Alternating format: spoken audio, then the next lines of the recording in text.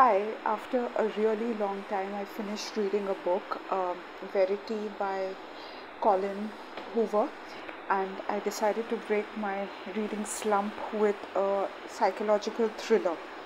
That's how it describes itself, and perhaps it is that.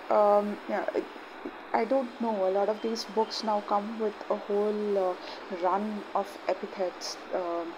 That it is the best in the genre and all these things. I did not think so. Uh, I mean, there are a few places where it gets atmospheric and mysterious and thrilling, but overall, I am not so sure if this is a great book. So.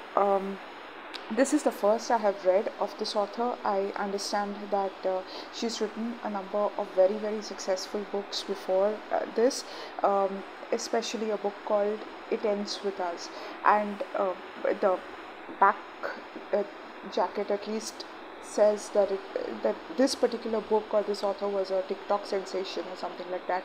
But um, okay, so now just to get to the plot, there is a writer who is on the verge of losing her apartment, going bankrupt, and things like that. Her mother has just passed away because of cancer, and she gets a writing gig to finish the novels of a very, very popular writer who has met with an accident. So this new writer, this young writer, she goes to this older, more famous writer's house, and she has to stay there for research.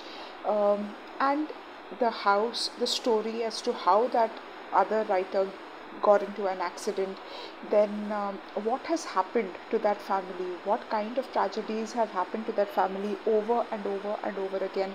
That basically is the premise of this book. Now, personally, when she drives into this particular house, it is very reminiscent of the description that one has read in Rebecca. Then, in Rebecca, there was the older maid. In here, there is someone like the nurse. Then, uh, so I don't know. It just felt very echoey. This novel.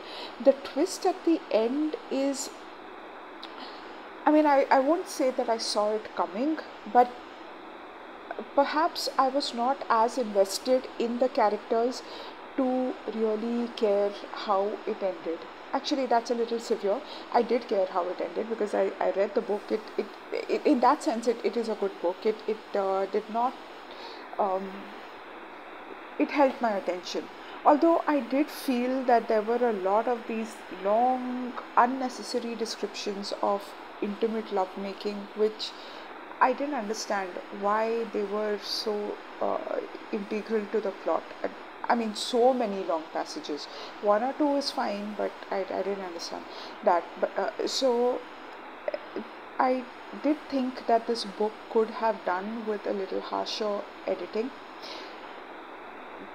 If it had been shaved off of 50 or so pages, I think it would have been better.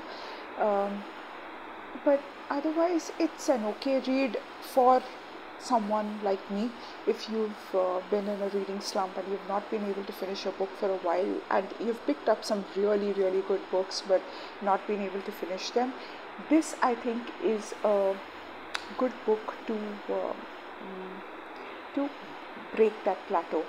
Although, I mean, books like this, it's not like it'll stay with me or something, but I have been thinking about the title. Verity, I think, comes, or its etymology is truth. And when a writer writes something, even if it is fiction, there is a grain of that fiction that is remarkably true. In fact, it is more true than even the truth. So, what a writer writes and what a writer creates, and then who that writer becomes, perhaps that continuum is a very interesting thought explored in this book. But over and above that, not great. Oh, okay, good book, but not great. Oh, thank you.